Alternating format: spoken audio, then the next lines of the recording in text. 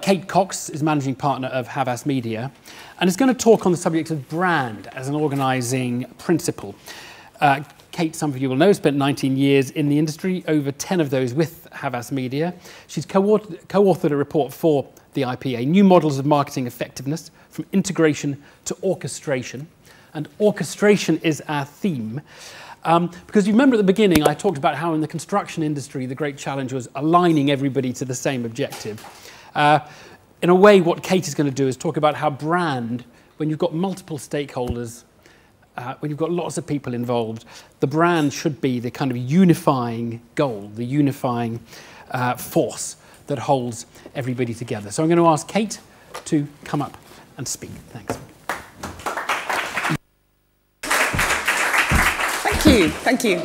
So why is a media girl of 19 years, probably a bit longer, talking about brands? The IPA asked me to collaborate on this work. It was actually an idea to write this study of the data mine. It was a publicist's idea.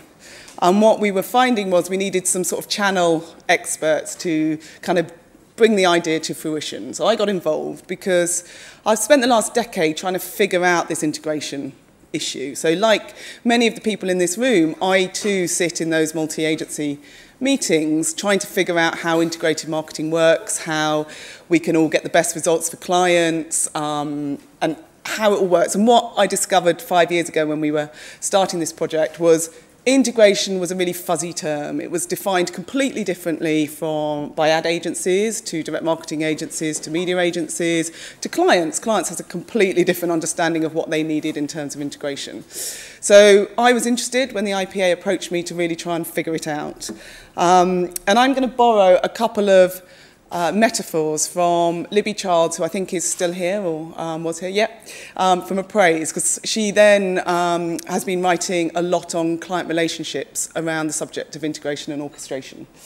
The first topic, she gave a talk at the IPA, and this really struck me, was are client and agency relationships like a sort of, 16th century, 17th century pirate ship? There's a client at the helm who sort of knows the direction that they're going, but not sure exactly the course they're plotting. And the crew is a completely, disparate band with completely different objectives, trying to figure out how to actually pilot the ship. So I love that. That was a really evocative metaphor for actually what it does feel like sometimes to be working in some of these teams. The other metaphor I liked from Libby was this one, the too small tablecloth. And I think this came from an agency MD, which was sometimes it feels you sit in a room with a tablecloth in front of you that's too small for the actual table, and there'll be an agency pulling it more towards them, and there'll be another agency pulling it more towards them. So, and actually it does feel like that. It absolutely feels like a too small tablecloth. And the study that she did, which was talking to lots of really high-profile global marketing directors about their relationships and integration, specifically around how agencies work together, was that there was this big mismatch between what clients really want, which is joined-up thinking, really big ideas. Give me an enormous big idea that transcends the organisation and all the activation can work across it. Do it quickly, really think about my long-term future. And actually what clients at the time were getting, I think this study was done about 2 or 3 years ago, mismatched timelines, lots of infighting, some short-term tactical one-offs and lots of reactive responses to the brief. And actually in terms of the agencies, what do agencies want? Well, they want retainer relationships, who wouldn't want a marriage rather than a one night. Strategic partnerships, so we want to understand your business and become your trusted valued advisor. Real clarity in briefs, and every agency wants one-on-one time with clients. But instead we're getting more projects, supplier relationships, cross-agency, chaotic melting pots, the too small tablecloth too many times. And actually, what is the answer to this dilemma that we're facing? And the hypothesis here from the IPA database is actually brand is the organising principle. So this is the new models from integration to orchestration that came out in 2011. And we've also looked at Les and Peter's work that came out this year, the long and short of it, to come up with the sort of conclusions. So what this says and how this study worked. So what happened was we read all the IPA effectiveness case studies and categorised them into 4 camps. No integration, so there was no attempt to make all those channels work together. They were definitely silos and everyone was happy with the silos. Nothing looked or acted the same. Advertising-led, which was, a lovely big idea that went across all the channels. So the direct marketing looked like the TV and someone had changed the IVR on the customer sales centre to actually reflect what was in the ads. So real advertising-led. Something called brand idea-led, which was this big 35,000-foot idea that really transcended the organisation. And participation-led. We were really interested at the time, because it was 2 or 3 years ago. It was all those lovely Walker's Crisps ideas and getting everyone to choose a flavour. Actually, how effective were they in terms of effectiveness? You know, how did they drive business measures? So the interesting, and the methodology is the same as Les and Peter use for their studies. So we looked at very large business effects. So of all the beautiful, effective campaigns that the IPA Effectiveness Awards has, how much of those are really showing really large effects versus medium effects versus smaller effects, and on what measure? So this chart behind you shows the effectiveness of all campaigns. And actually brand-led, if you've got this big 35,000-foot idea, is the most effective way of getting a hard business result. So it's better at driving price premiums, profits, loyalty, market share, sales. If you can really achieve sort of brand-led integration, that's a fantastic thing. We were interested at the time around participation-led. So actually some of those campaigns that we were all lauding 2 or 3 years ago weren't driving as much business effects as other sorts of campaigns. There are a lot of reasons for that, mostly to do with measurement issues and how difficult it is to measure those sorts of campaigns over the long term. But from this, brand-led orchestration was seen as the most effective route to business success.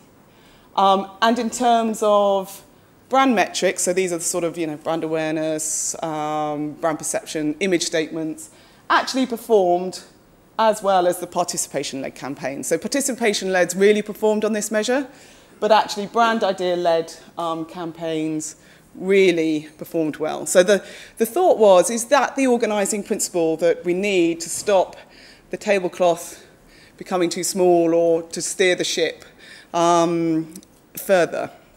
The campaigns that we studied, and I know there's a lot of people here from BBH, so they can come back and contradict me on the evolution of this campaign. But for me, this, from reading the IPA Effectiveness Award, the brilliance about this campaign was actually having an idea that was so big and higher purpose and 35,000 foot that it could transcend all the sort of media channels and orchestration. So it moved into sponsorship and digital ideas.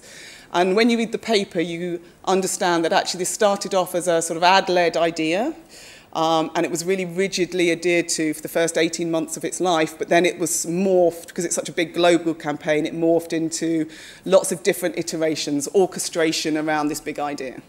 So for us, that felt like a smart route forward.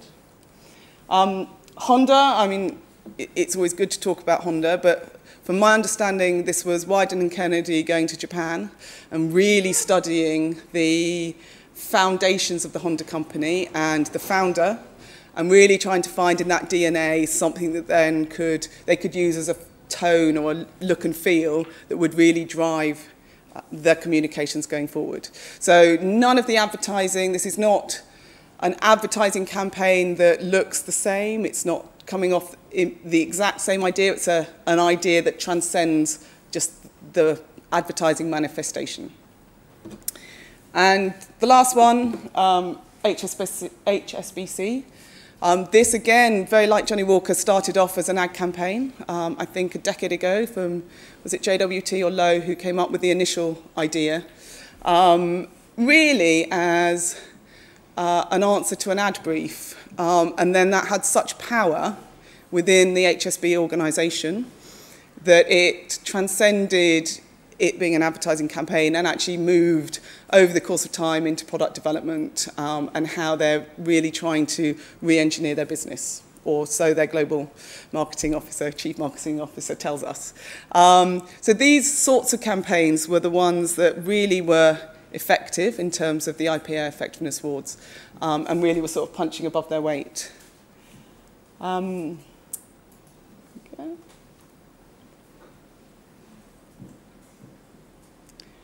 Oh, and again, a newer campaign from McDonald's, which is from Les and Peter's brilliant work. I'm sure you've all seen it because I've been stealing charts from it all summer.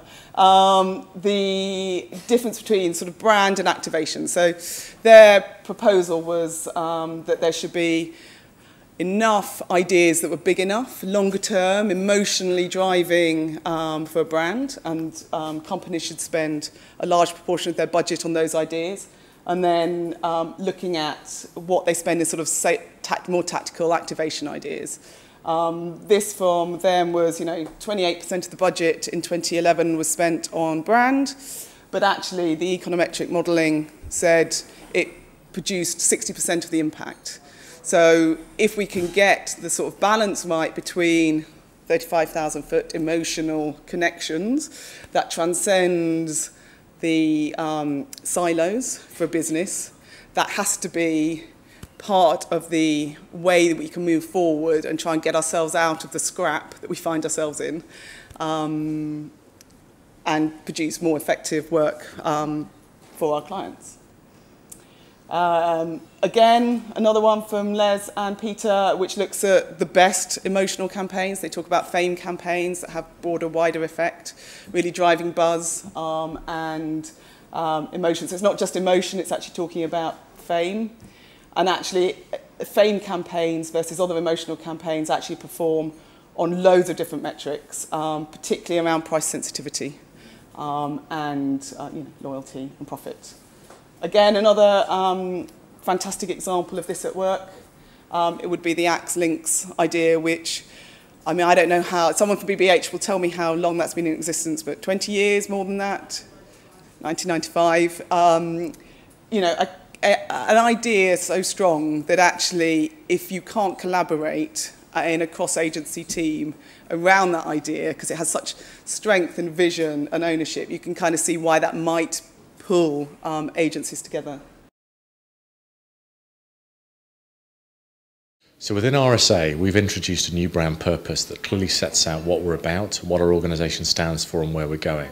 As an organising, uniting principle across our business, which has 20 million customers globally in many, many markets, it helps us with our agencies to deliver great work, to deliver work that really connects with our customers in a powerful way that shows why we're different, distinctive, and offer real value to our customers. I think I would agree that clients and agencies get what they deserve in the relationship and how they work together. Because ultimately, I think as clients, and I'll speak from a client perspective, if we don't invest in the relationship, and importantly, if we're not clear on our brand, our business, what makes us distinctive and why customers should choose us, then the agency is going to suffer. I think the strongest relationships are where we as client know our DNA, our very being about what we're about, where we're going, our points of difference, where we add real value to customers. Then the agencies we get will respond powerfully to that with great creative. So the more we raise our game and the better we are, the better the agencies we get and the better work we get. And that's the magic formula. Brand can be a fantastic organising principle if it's really clearly articulated. And actually, is this where this dynamic is sort of falling down? So, as far as I'm aware, not that many agencies get remunerated solely on their development of a brand, but some design agencies. It tends to be around execution. So brand, that's why many of the campaigns we see in the IPA Effectiveness Awards start from an ad campaign and then develop into a bigger idea. So is there something around the investment in time? Because actually when you talk to people, the reason they've chose a brand-led approach is not it's not necessarily a conscious decision, it's more pragmatic. It's actually much, much easier to do brand-led orchestration than an advertising-led, because you don't have the same timeline pressures. It's really tricky to produce a campaign that looks and feels the same across 20, 25 different marketing channels, each with different stakeholders and silos. It's actually much easier to manage time and in-flight decision-making if you have a much looser concept of what that could be, what that concept of brand could be. So it does, that upfront investment in time does pay dividends in terms of in-flight decision-making. It is easier once you've got your big stakeholders at the top of the organisation. So your CEO absolutely bought into that idea. Decision-making is much easier because you can compare whether it's versus the brand vision, whether this activation is, conforms to the brand vision. Integration of internal disciplines is incredibly difficult because I think marketing clients, and please contradict me, find it even harder to manage internal departments that are not directly responsible to their budgeting as they do their agency partners. And cross-agency collaboration. There's nothing more exciting than working in a team that has this powerful vision at the heart and that really unleashes the creativity of all the activation partners there. And potentially the route forward is around incentives. I love the cooperation principles. It is around designing incentives that reward cooperation and don't, at the moment, all agency relationships are set up to reward egos and who can pull the tablecloth closer. It's natural, that's why people behave as they do. But actually, if you invest the client time and resources to set up this inspirational yet realistic vision, it allows you to navigate the stakeholders up front. You can then set a clear scope of work, and I know we're all merging into doing the same sort of function, but actually having a client to say, you know, I'll accept ideas in this area from you, I might not from you, or whatever, actually helps ease that process. And incentivizing that collaboration is critical, and potentially paying more for those bigger ideas up front and decoupling the link to the eventual execution. So I think I did that very quickly, didn't I, John?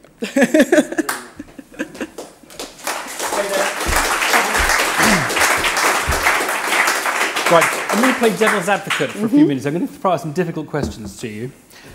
Firstly, is this a way of helping relationships, or is this just giving them something to fight over? Because in a way, you're saying it's going to be brand-led. You've got multiple stakeholders who will have their own views about what the brand leading is, right? And so it was interesting that some of your best examples were advertising-led, really. Yeah. They were advertising-led, and then the brand conformed to the advertising rather than the advertisers conforming to the brand. And I can just see that that could be more conflict rather than less. I just raised that point. I think if you have a client with a clear concept of what their brand is, you can get through that. And certainly some clients have a clear concept of their brand. But I imagine many people in this room, and I certainly do, work with companies that don't have a clear concept of their brand. Right. They have a very clear concept of their business, but not the articulation or the coherent articulation of that to the outside world. But I think you're right, this needs to be brought in at CEO level. Yeah. You need to get a CEO excited that this would be the Which raises forward. The question, one of the questions we've had here, which is the issue of the clients are the ones who see relationships as important and are prepared to invest in them.